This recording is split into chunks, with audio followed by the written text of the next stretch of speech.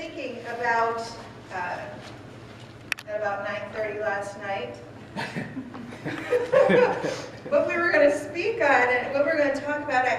There were a couple different things, but most I think that came forefront is Ezekiel chapter 37. So I think that's where we're going to be. A couple weeks ago on Wednesday night prayer, the Lord had really started stirring in me Ezekiel and the valley of the dry bones, and how that kind of applied to us. And so let's go ahead, let's turn there, and let's read Ezekiel chapter 37. So I do have to get there. Thank you. And I am going to be using my electronic Bible. So it'll take just a minute for it to catch up here. When I did a little bit of study, because I did pull up some things on Ezekiel, the scholars and the commentaries talk about that Ezekiel's a picture of the children of Israel, their death, burial, and resurrection, and brought back into the fold of God's family. And so I thought, well, that's good, that's interesting, I like that. Pull this up. And it does, you can see how that, you can see at the very beginning how God is speaking to Ezekiel. And so I'm going to be reading out of the Amplified, and it says, "The hand of the Lord was upon me, and he brought me out in the spirit of the Lord and set me down in the midst of the valley. And it was full of dry bones. And he caused me to pass round about among them. And behold, there were very many human bones in the open valley or plain. And behold, they were very dry." Even if you take this piece right here, and he's out in this valley, and you're seeing all these bones, this word "very dry" is really about they were sun-parched. They had been there a while. They had been affected by the atmosphere. So I know that we're looking at the children of Israel, but I think also that this can apply to us. And that's where the Lord was going this Wednesday night when he had been laying this on my heart. It's like, in the midst of the valley, if you look at that, the atmosphere had affected those bones. And when we're in our walk as Christians, we're out in the valley, we're at school, or we're in our workplace, or the marketplace, wherever we're going, even in our neighborhood, the effects of the world, the atmosphere, the things around us have a tendency to parch our bones. Amen? I mean, no matter where we're at in the Lord, there are things that are constantly affecting and buffeting us, right? Even, myself, I think, God, how do I get distracted? How do I get so caught up in this instead of really focusing on this? Because this is where I need to focus, not on what's going on in the world, because if I focus on him, he's going to take care of it. So here we see these people, these bones were there. They were very dry. They were parched. And he said to me, God said to Ezekiel, "Son of man, can these bones live? Can these bones live?" And I answered, "O Lord God, you know." When I look at my life, if he asks me, can these bones live? God, I can say yes, but you only know. There's nothing that I can do to make my spiritual person, my spiritual man, live. That is a work that he does in me. As I seek him, he's going to do that work in me. And then I look, let's look at Capital City Church. Can this live? God, you know.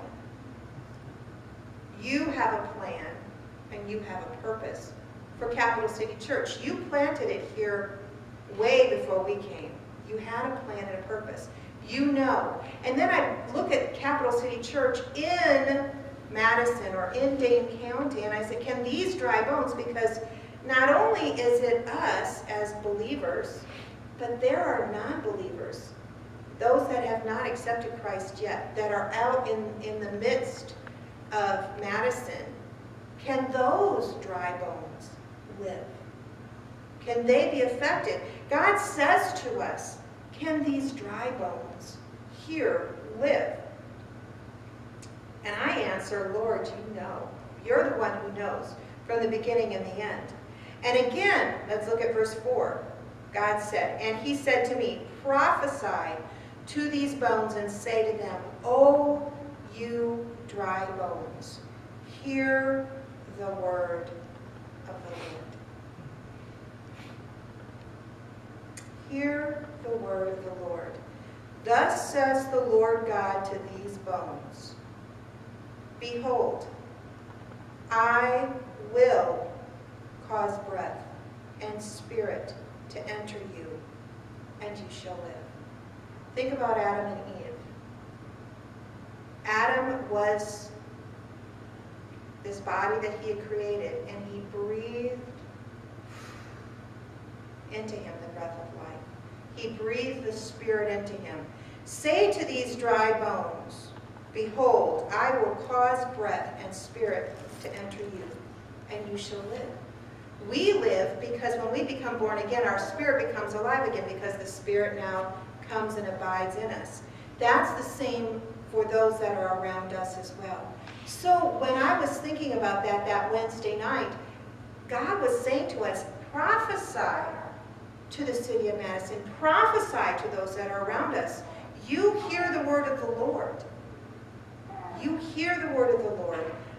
He will cause breath and spirit to enter you, and shall live. God continues and says, now you think about, just picture in your mind all those bones just laying there. He says, and I will lay sinews upon you, and bring up flesh upon you, and cover you with skin. And I will put breath and spirit in you. And you, dry bones, shall live.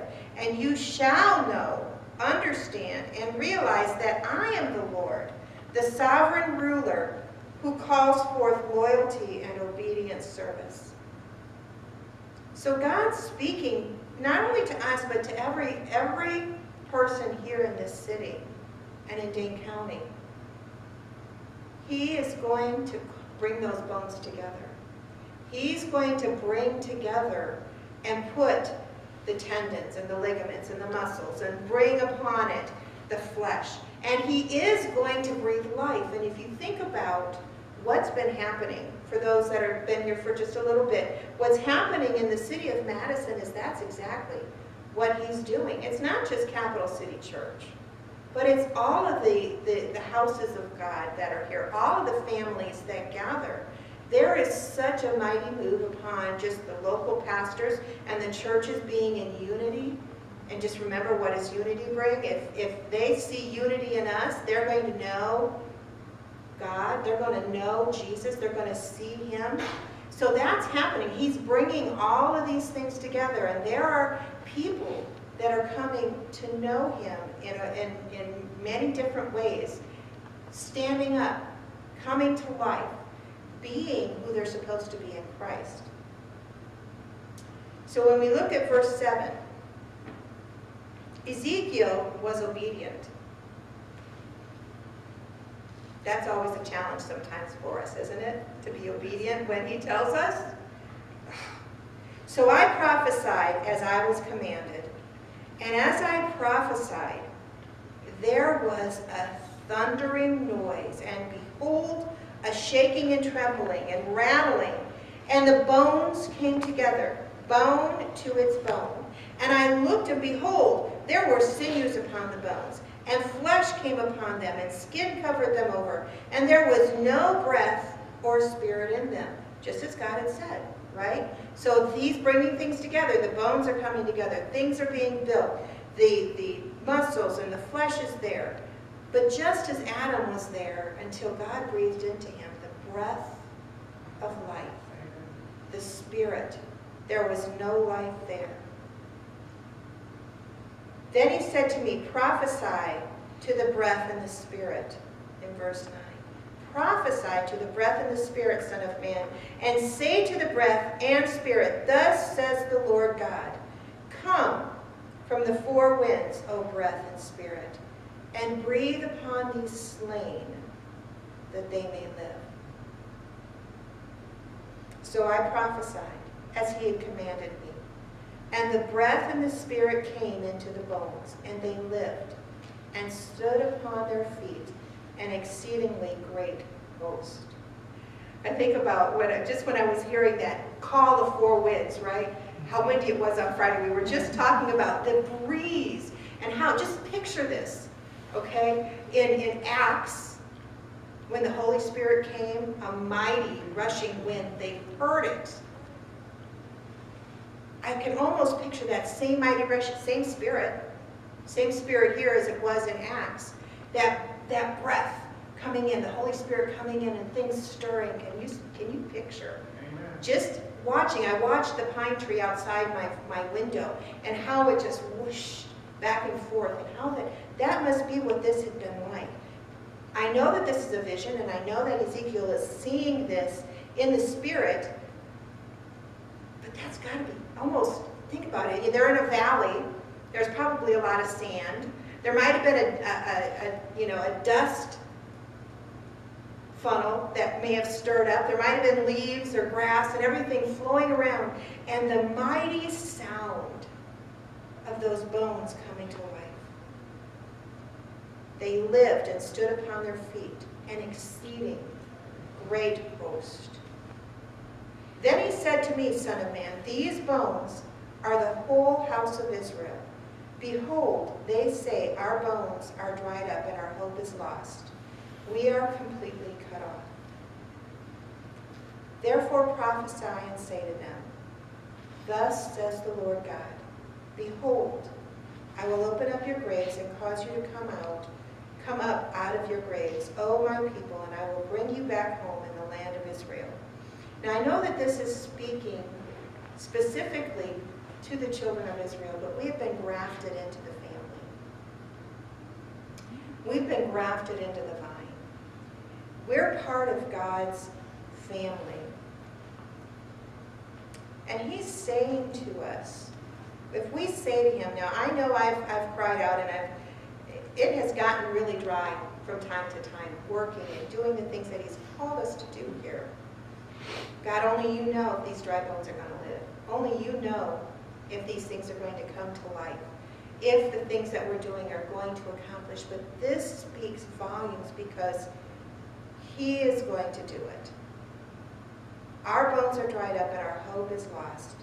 We are completely cut off. It feels like that sometimes, doesn't it? In our own lives even. Not just as the congregation, but in our own lives. It feels like we just get up in the morning, we go to work, we clean the house, we do the things that we have, whatever it is that we do, and our daily routine is over and over and over, and we feel so isolated sometimes. But remember that God has a plan. And he's calling us to do something here in Madison that nobody else can do. There's a specific work that we have. Black Hawk has their specific group. You know, each house has a calling, a specific area that we're supposed to be ministering to.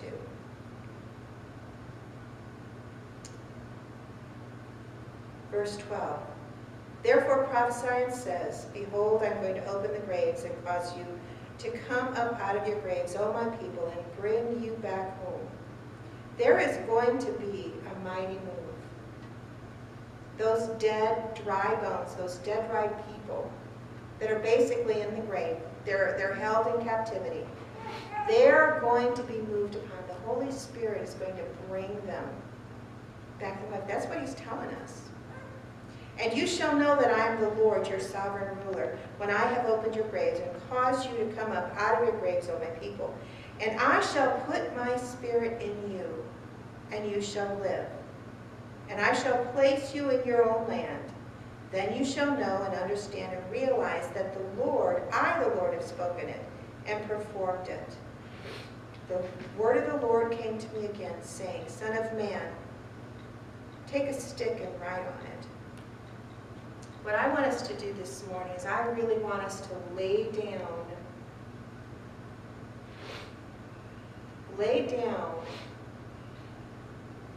what we think is supposed to happen. And I want us to listen to what God is saying to us. We are in a valley of dry bones. Sometimes our lives feel that way. We get affected by the world around us. Madison and Dane County, our neighbors, our workplaces, our schoolrooms, wherever we're at, is a valley of dry bones. And he's saying, prophesy to them. Call them out. They will live. He's going to be pulling together a mighty army. God is doing things here at Capital City. He's brought Brad and Crystal. Andy right now is making plans. Andrew and Rachel are making plans to come back here in June, to join, to work, to minister to the international community that's here on campus. God is putting in place every important piece in order to minister to the city of Madison, to call out, to bring in the fold, to cause a mighty army to be raised up and brought to life. Amen. God brought Labish, right? I think he did. You came and you felt like this is where you needed to stay, right?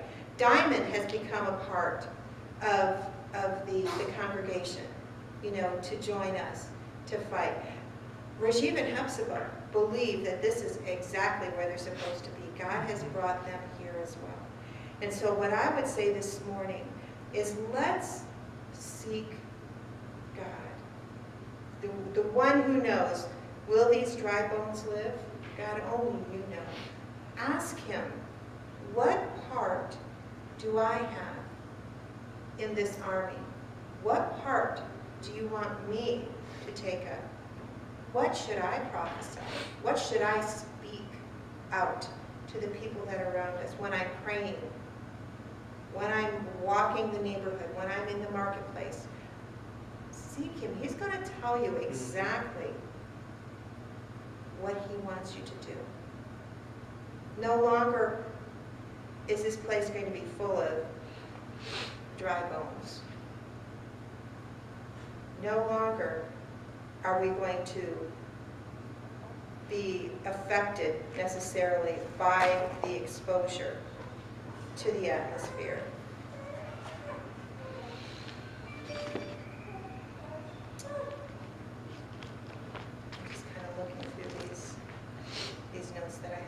So this morning, you know, when we spoke on Wednesday night, when we went over this, there was just some little pieces that came that the Lord was speaking, that the Holy Spirit was speaking to everyone that was here.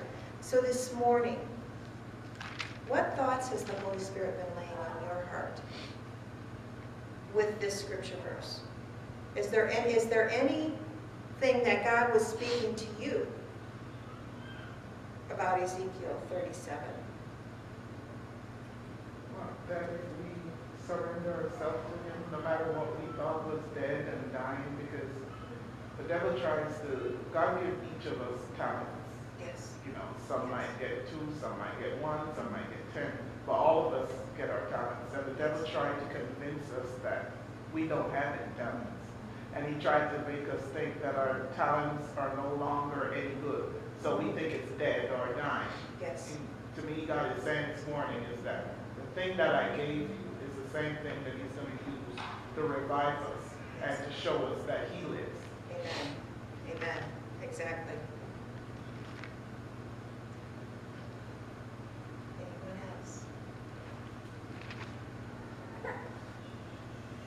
Let's